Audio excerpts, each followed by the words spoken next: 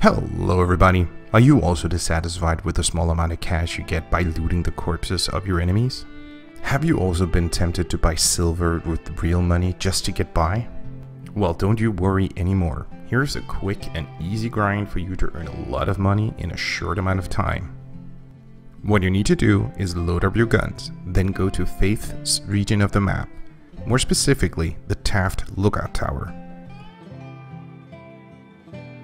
Now, go up the hillside and you will find a meadow.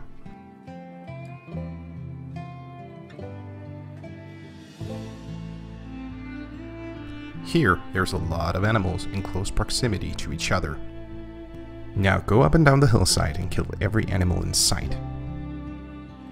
And within a few seconds they will have respawned right behind you. Now rinse and repeat until your clip is empty or you can carry no more loot.